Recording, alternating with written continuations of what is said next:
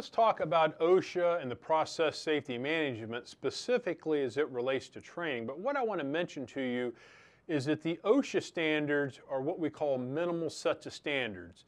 A lot of companies have been going above and beyond OSHA compliance for decades, even prior to the PSM standard.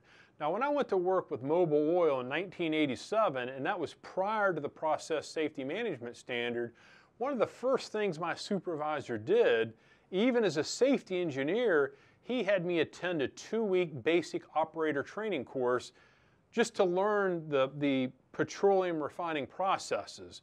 And some of the new operators would work with experienced operators, and they could take no independent action on their own for at least 6 months, or at least until they, the operators, the experienced operators and their supervisor, they were comfortable that they could perform some of these functions independently. So as an example, if an operator needed to open or close a valve or perform some function on a covered process, they would take this new employee and instruct him or her what valve to open or close and would actually stand there and observe.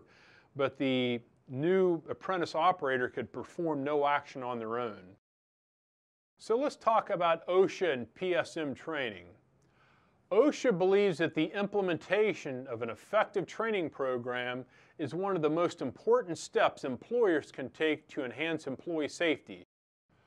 OSHA also believes that an effective training program will help employees understand the nature and causes of problems arising from process operations and will increase employee awareness with respect to the hazards particular to a process.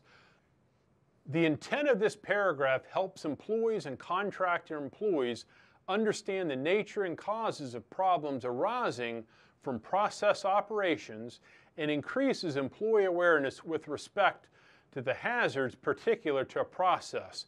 An effective training program significantly reduces the number and severity of incidents arising from process operations and can be instrumental in preventing small problems from leading to a catastrophic release. Minimum requirements for an effective training program include initial training, refresher training, and documentation.